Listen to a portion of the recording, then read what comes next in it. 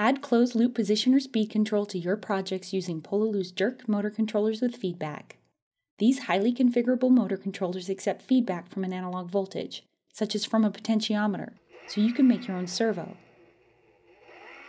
They also accept feedback from a tachometer, such as one channel of a quadrature encoder, which allows you to maintain specific speeds even when your supply voltage or load varies.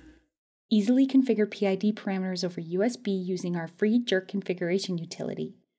Then, incorporate your Jrk into your project using one of 5 different control interfaces: USB, TTL serial, I2C, RC hubby servo pulses, or analog voltage. Visit pololu.com/Jrk to see our selection and learn more about the Jrk motor controllers with feedback.